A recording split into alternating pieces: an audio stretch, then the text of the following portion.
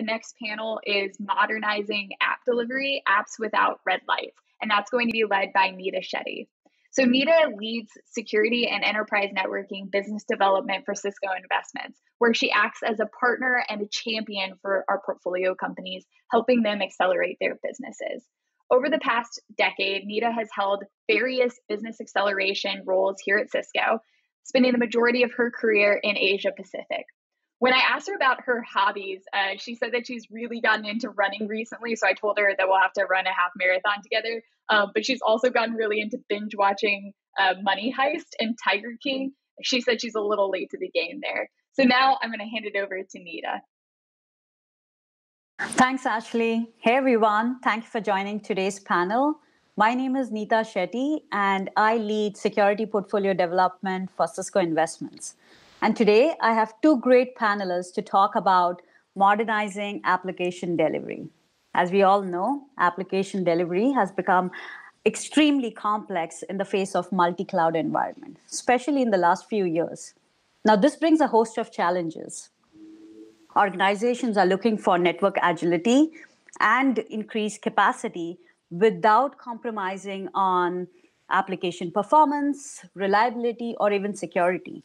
So, to talk about this, we have two great leaders in the security and enterprise networking space. So, let me introduce you to Jeff Reed. Jeff is the Senior Vice President of Product of Cisco's Security Business Group. He's been on this particular role for over 3 years, but prior to that, he's also been a Senior Vice President for Cisco's Enterprise Networking and Solutions Group, where he oversaw a business of $16 billion of networking product portfolio. He has a Bachelor's of Science degree in Industrial Engineering and an MBA, both from Stanford University. He lives in Burlingame, California with his wife and 2 teenage kids and enjoys basketball and traveling with his family, which he hopes to do sometime soon again. Welcome, Jeff, to the panel. Thanks, Neetta. Yeah, you forgot Trixie the dog, but otherwise that was very comprehensive. Next, I have the CEO of NS1, Kris Beevers. Kris and his co-founder founded NS1 back in 2013. He's got his PhD in robotics from Rensselaer's Polytechnical Institute, where he now mentors a student. He lives in New York area with his wife and an extremely energetic toddler, which I can say is absolutely adorable as I get to see his pictures on Twitter. He once lived on a boat in Singapore and considered building a pizza business out there. Kris, welcome to the panel. Right. Thank you, Neetta. Appreciate you having me. So, Kris, from a pizza business to founding NS1, can you tell us a little bit more about it? Sure, yeah. So NS1, we're a DNS and DDI company. So DNS, the domain name system, is this foundational protocol, the internet that turns domain names like Cisco.com into the IP addresses that your browser, your apps actually connect with behind the scenes. And then DDI is an extension beyond DNS into the protocols that give our devices like our phones IP addresses to connect to the network and help them discover applications. We play in that space, so think of this as foundational networking technology. We're about a 7-year-old business, and today there's 2 major lines of business at NS1. One is what we call managed DNS. We operate a big, huge global delivery network. Our software runs on that network, and many of the key domains and applications on the internet are powered by that network. Meaning, when you type in something like LinkedIn.com or Dropbox.com to your browser, our job is turn that domain name into the right IP address for you to connect with to interact with LinkedIn's or Dropbox's application. The other line of business for us, DDI, we ship the same technology that powers our cloud managed DNS services with some additional capabilities for our customers to run inside their networks and power those networks. So you can think of these as foundational technologies for modern cloud-native elastic networks, powering most of the biggest enterprises and key applications in the world.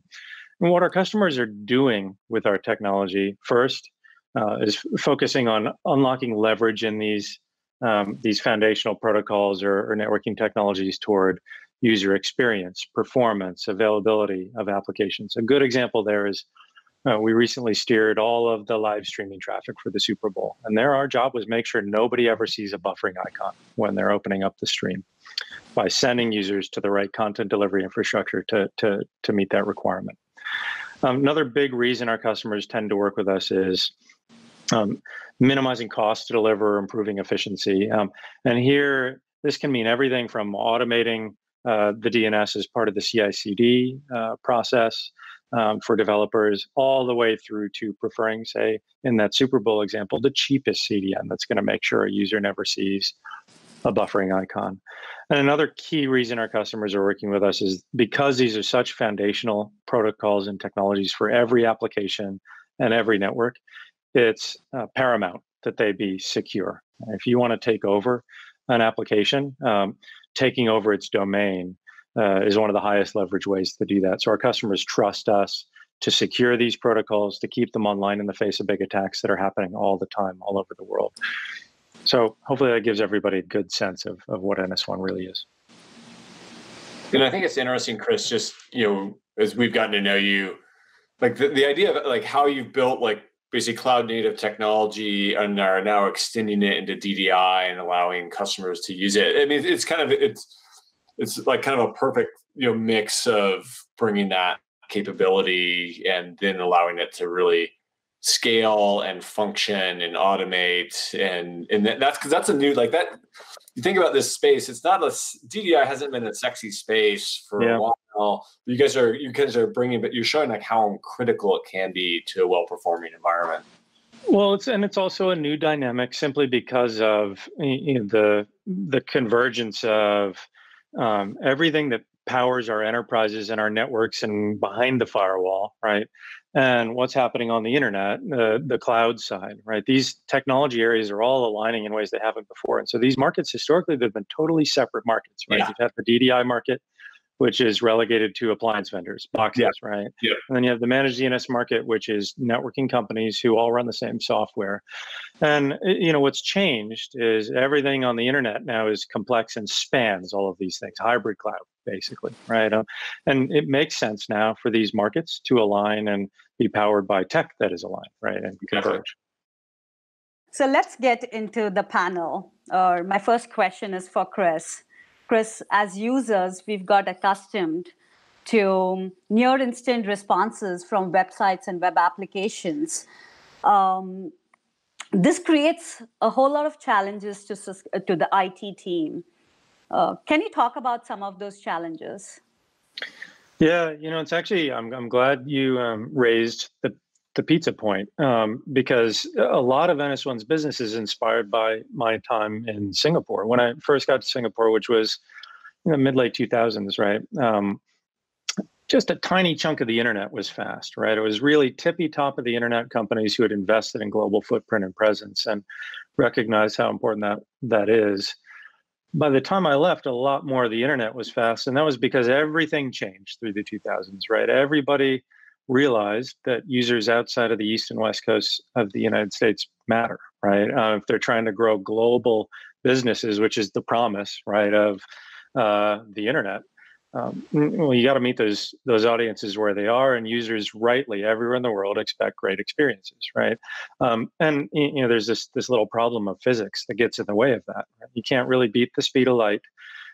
So if you have a user in Singapore and they want to access a piece of content that sits in a data center in Ashburn, Virginia, well, that's a problem, right? Because there's no way around the 200 milliseconds in each direction for that traffic to flow. So what we saw happening in that time frame was everybody with global audiences investing in user experience and putting content and data and code closer to audiences. And all this was enabled by all the other changes that were happening through the mid and late 2000s, right? The emergence of public cloud and DevOps methodologies and content delivery networks, right? So we just saw all of this change in the way applications were being built and delivered in response to this demand and this expectation of audiences. And now you can't really put an application on the internet if you don't meet these sort of table stakes requirements for providing great user experiences to audiences all over the world.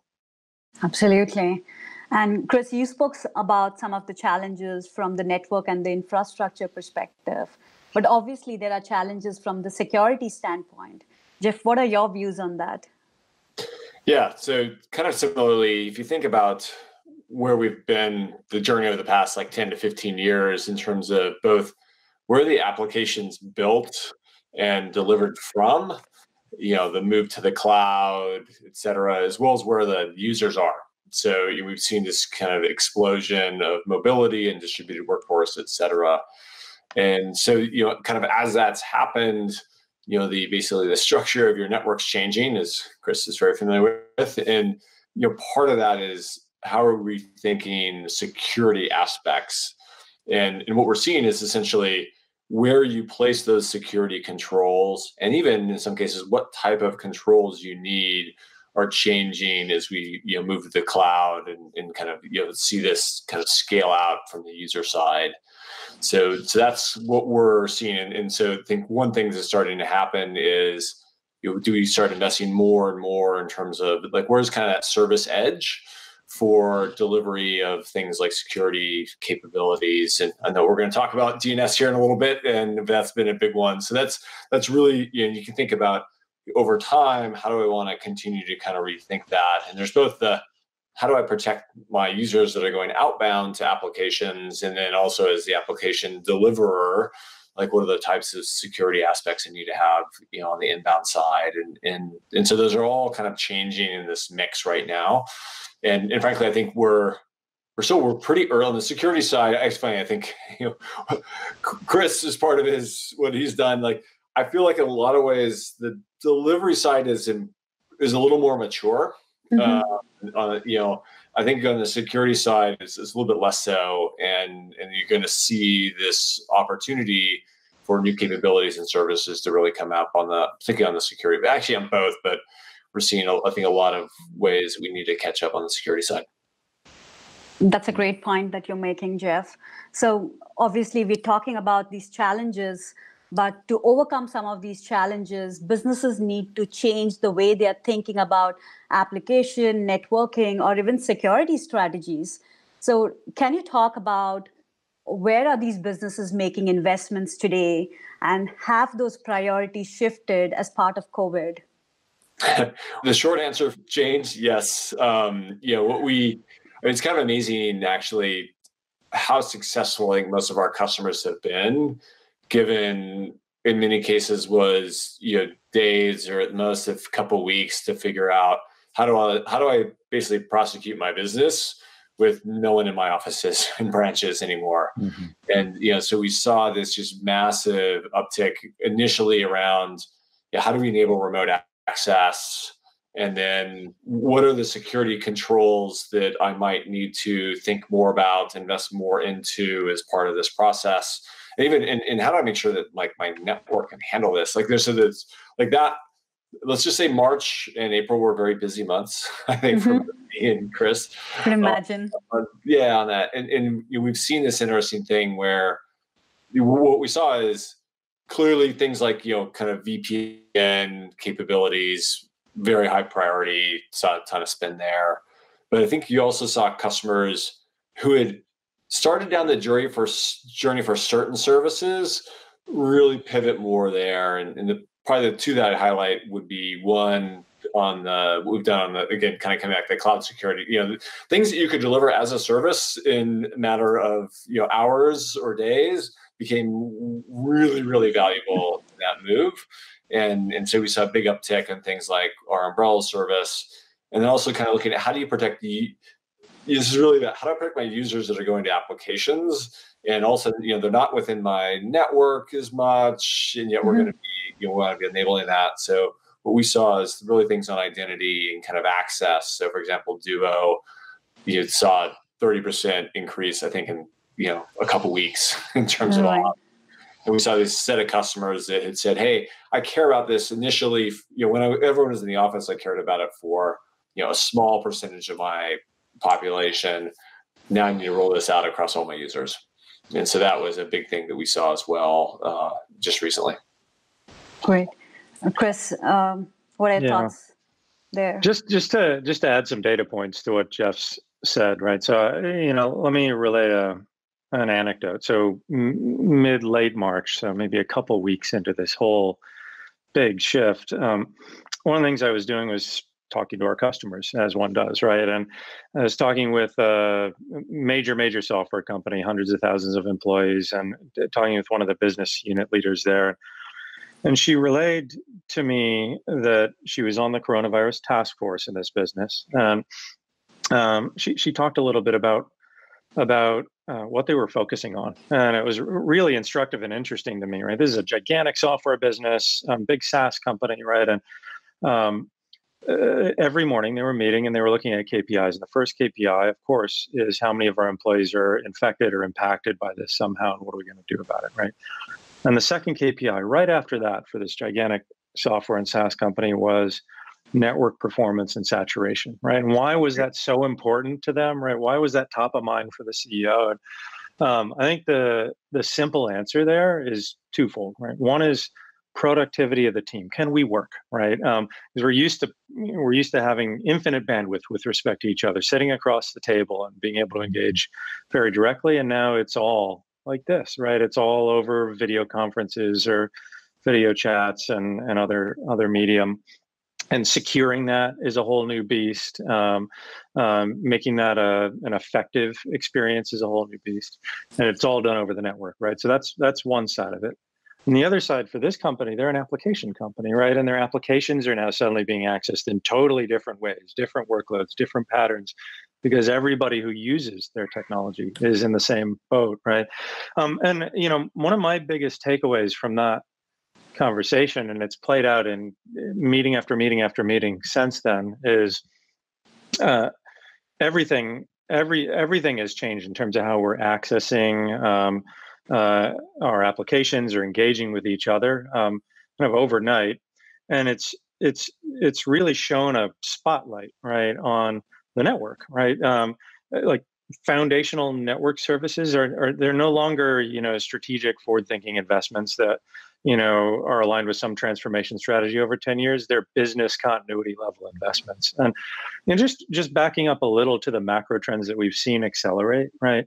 What we've always seen, I'm holding my phone up, and is an explosion of devices on these networks. There's an explosion of different ways that we're accessing applications. The applications are moving around. There's dynamicism in our footprints, both inside the enterprise network and Yep. in the applications. And there's more distribution, as we've already talked about, in terms of the workloads and how we're accessing. And that all buckets to more complexity, more heterogeneity. And this event just put the pedal to the floor on that trend, right? And that's what's driving it. Exactly that. As Jeff said, right? Like what we've seen here is a pivot is a good word, right? Or like a massive acceleration of things that were already happening. There was just no impetus behind them, right? And now there's an immediate impetus, which is we can't work until we drive this change fast. Right.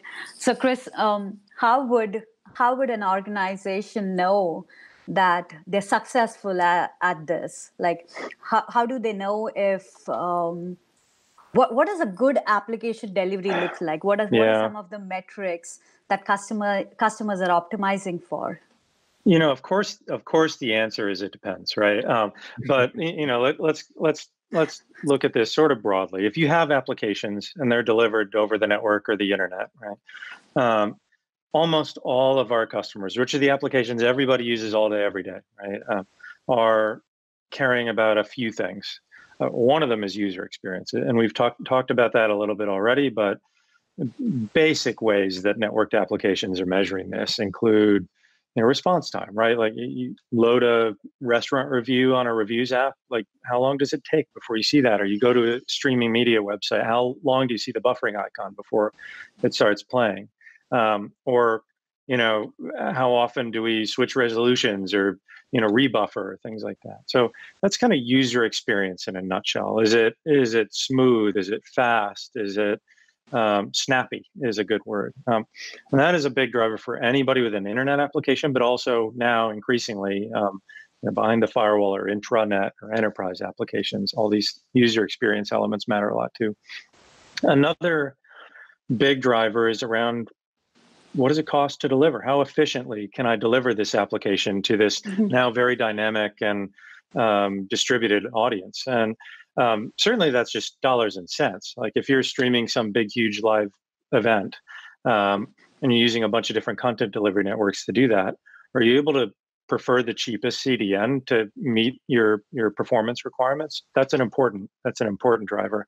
Or am I able to send traffic to lower cost cloud infrastructure when it's performing just as well?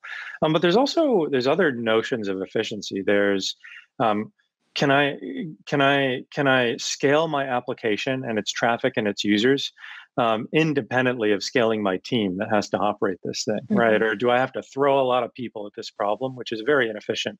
You know, can I automate? So that's a big driver. And then the final, and this is maybe a good segue for Jeff, is security surrounds everything, right? And as we've talked about, the patterns of securing your traffic, securing your users, securing your applications have changed because of all this dynamicism and the more distributed applications and audiences and devices and everything else. And to meet those first two requirements while doing all that securely requires automation at this point, right? It's too complex for humans to meet all of these sort of constraints all at the same time. Absolutely. So what I'm hearing is one of the ways of modernizing is for modernizing for cloud delivery. So in the past, I know both Cisco and NS1 have spoken about solving a cloud native problem with a cloud native solution. Jeff, can you talk about your approach to that? Yeah, I'll start. And I know this is actually a really interesting topic. And I think you've seen as part of this change at Cisco, really. Like, you think about kind of like how we historically, look, we were a network infrastructure company. We built boxes, and look, we built the wonderful business and helped make the internet what it is today as part of that process. But when Kris talked about how do you start solving things at scale? How do you deliver things at speed? It's really started to kind of change the equation here, and even like who the buyers are.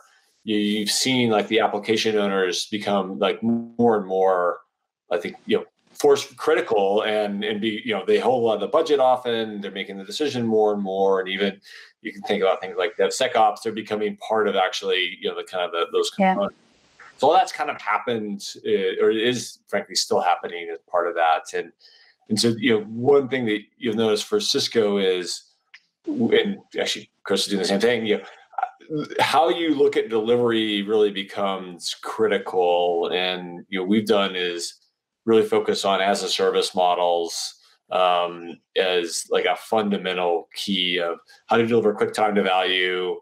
It helps us build better products. It's all the reasons why as a service makes sense. And we're essentially in this world where you're looking at more and more of the functions that used to live on-prem be able to be delivered via an as a service and cloud native way. And we actually learned, it's funny, if you look at the first time we moved a proxy to the cloud, we didn't architect it right.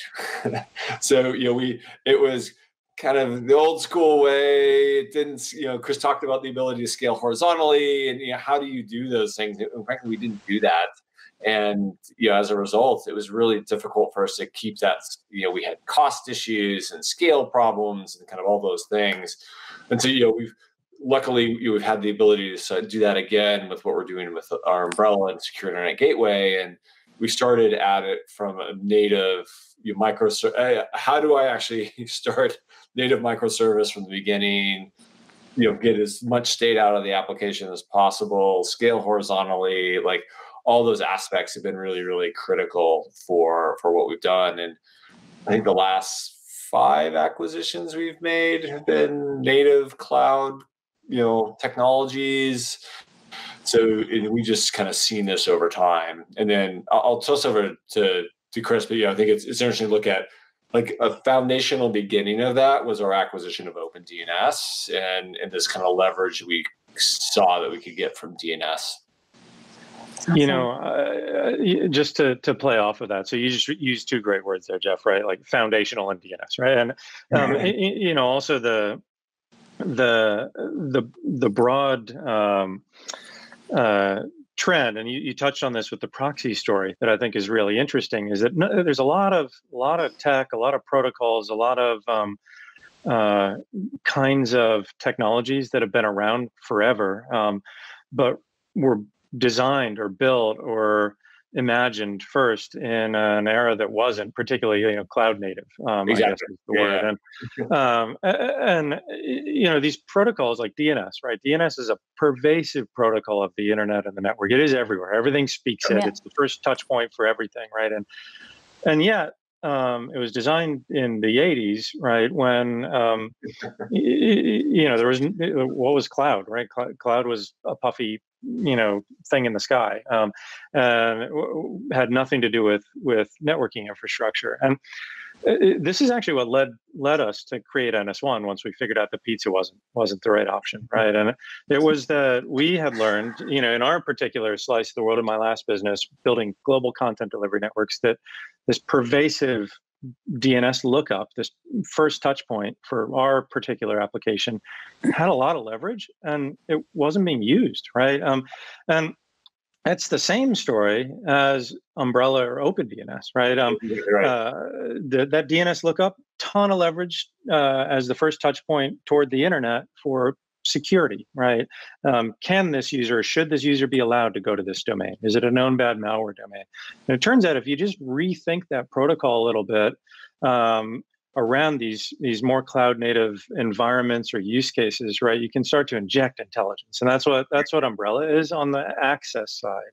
And that's what NS1 is on the application side, right? It's all about, let's unlock some leverage in this protocol when people are going to whatever.com and ask ourselves, based on all this data we have, what's happening on the internet right now, or what's happening in the infrastructure of whatever.com, and policy by the operators of whatever.com, can we optimize performance or efficiency or security for that application? So Umbrella and NS1 are sort of two sides of the same coin or the same realization, right? One on the access and security side, and one on the application optimization side. I think that's why we play so nicely together. I think this is a great segue to my next question. Jeff, we made an investment in NS1 last October, and the entire company was really excited about this investment. So can you talk about the work that has been done so far, and what do you envision for the future? Sure. Yeah. So we're super excited. And I think Kris said it perfectly. Like it's such a complementary position for our technologies and products and what we do. We're really excited, and I'll break it down in a couple kind of key dimensions. So one is, frankly, Cisco has a large, route to market channel capability set.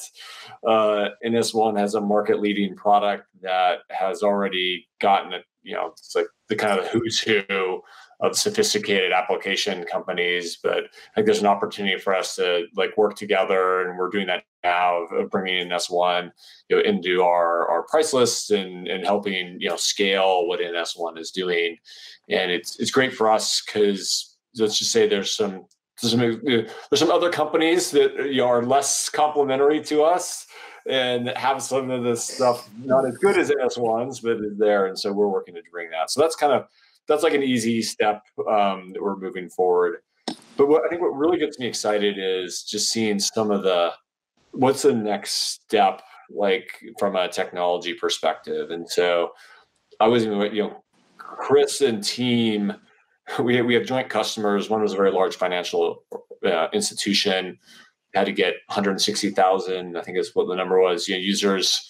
This is a bank where basically you couldn't work from home, and then all of a sudden you had to work from home. And so this massive scale out of remote access in the end of March, and using our VPN.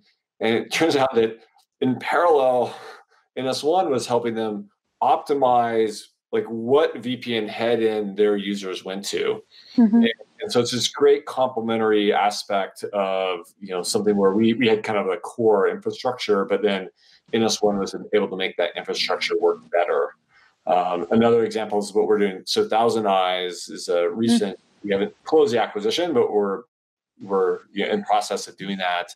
And they've actually already had a really strong relationship between the visibility that Thousand Eyes have and sharing that into NS1. So, I mean, I guess the way to peel out is there's some really interesting areas to look at the performance and additional security functions that NS1 has and overlay with what we're doing on both a security and a networking perspective.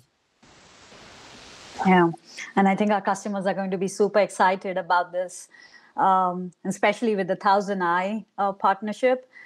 Kris, how has your experience been post the partnership? Like, what does it mean to NS1? So I'll just play off a couple of the themes that Jeff highlighted here, right? So obviously, we started together around Umbrella and NS1 because of just the obviousness of it almost, right? We're both playing in this DNS layer. These are teams that know each other really well, technology areas that are really complementary and aligned. And that's gone incredibly well, right? I think one of the fastest, biggest partnership development processes I've ever seen. And as Jeff said, because of Cisco scale and NS1 tech and just the obvious alignment of these two technologies, that's played out really well.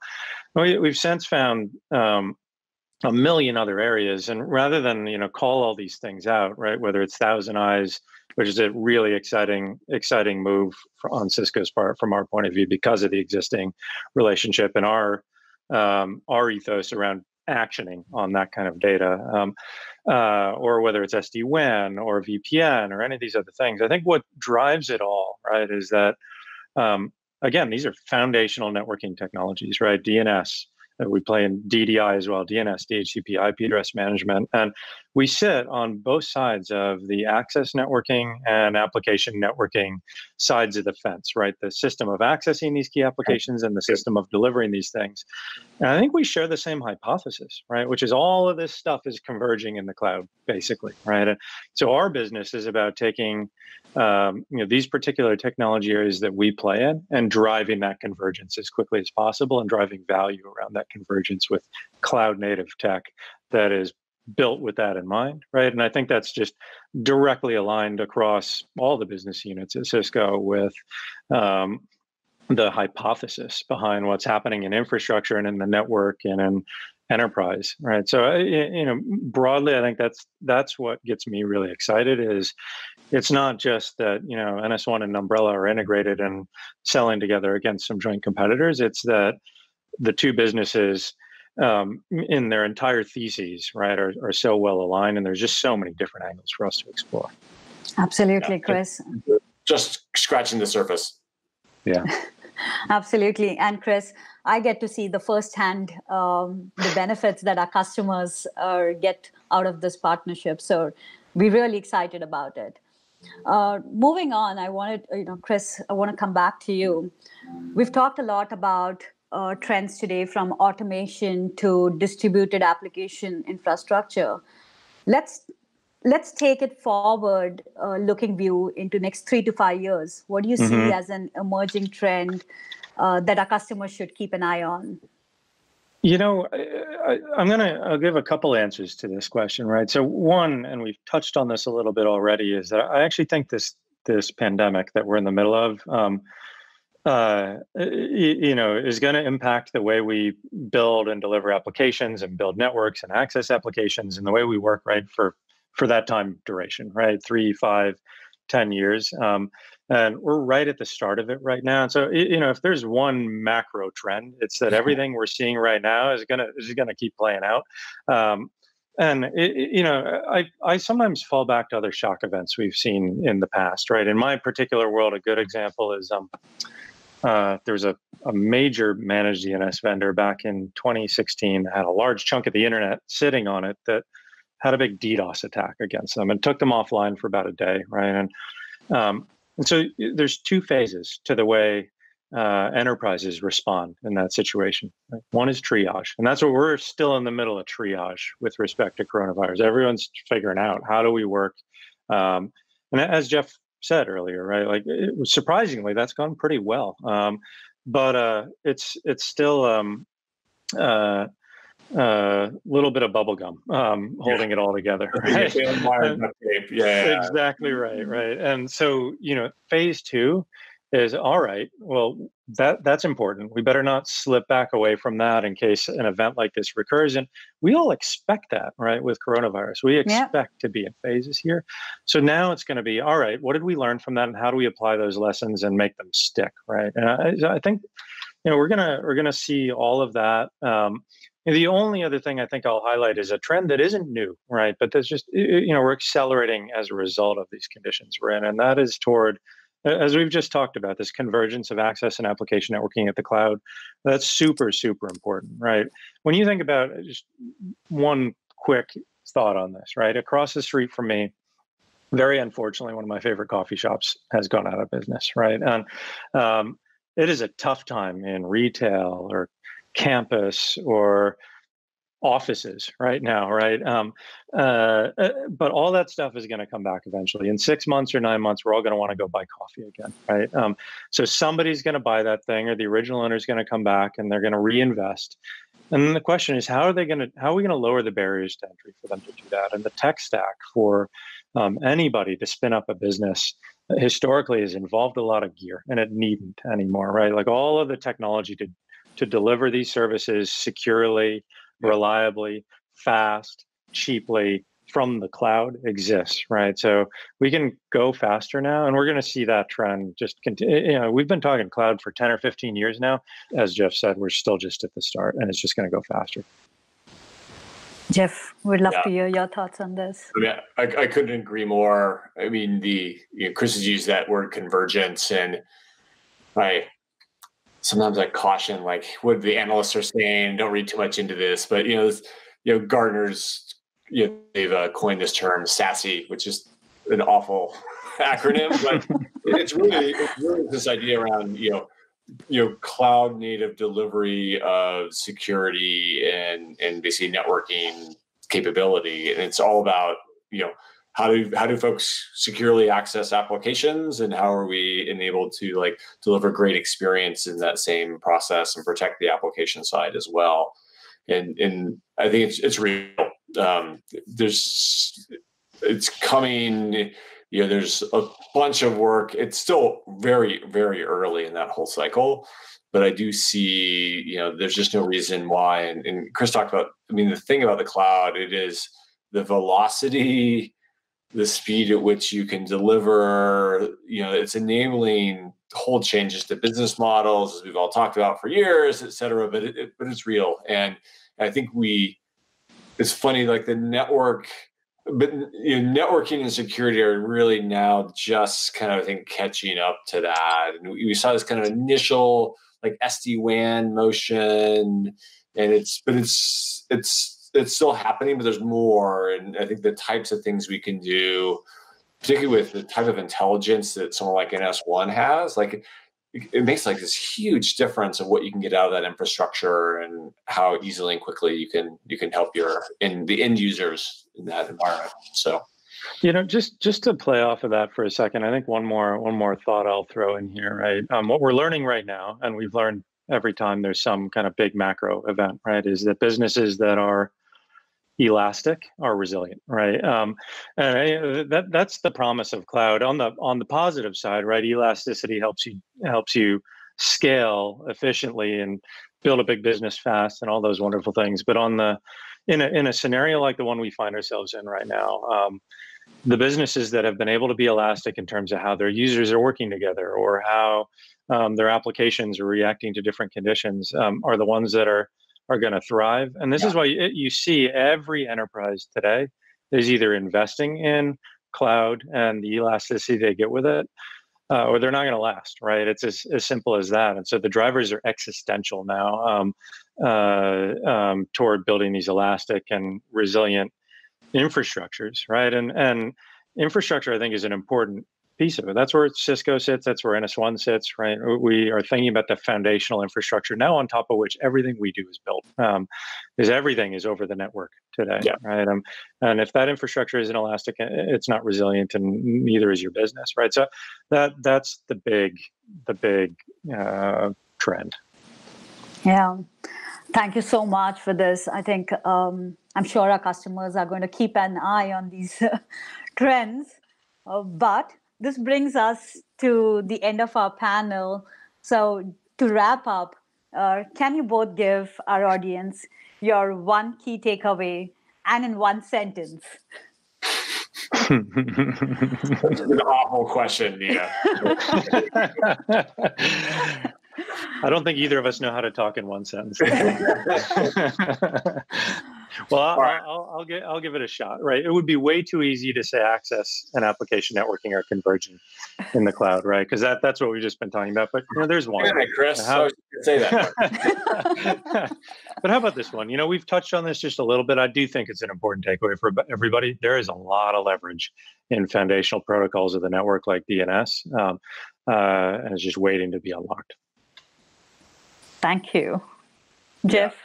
Yeah. All right, so my side, I think one thing is like, to me, like time to value and how you think about like the way you're structuring your investments, I think is never been more important. And we've to Kris's point, you saw like the companies that could react quickly are the ones that are going to be durable. So just keep that in mind for all the decisions you're making as you continue to like respond to what's going on in the world. That's a great insight. Time to value. Well, thank you both of you for joining this panel today and sharing your insights. I really, really appreciate, and I personally got a lot out of this panel, and I hope our audiences at home did as well. For the audiences who've tuned in today, thank you for your time. Really appreciate. And if you would like to know more about us, learn about us, feel free to reach out to us or reach out to NS1 at ns1.com. Until then, stay safe and goodbye. Thank you, Neetta. Thanks, Jeff. Thanks, Kris. Thanks, Neetta.